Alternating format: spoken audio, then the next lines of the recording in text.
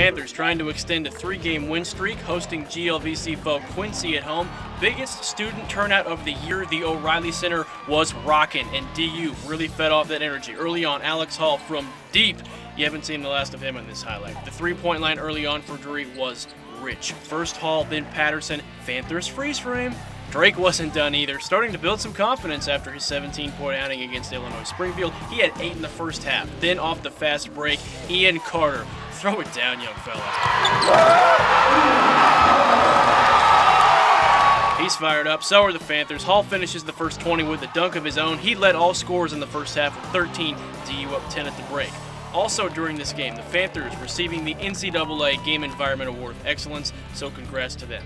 In the second half now, Drake Patterson continues his scoring reign, filling it up. He finished with 19, DU up 10 when Cameron Adams trying to pass it, no one there, so he shows up the mid-range game.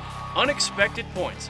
That gets a smile from him. A couple minutes later now, Jordan Wilson drives the lane and one, and just like that, the Hawks are within 7. But the Panthers doing what they struggled early in the season with, finishing. Free throws from Hall seal it. He had 19. Props to Alex Hall and Brandon Lockhart for playing 37 and 40 minutes respectively. DU wins 78-71.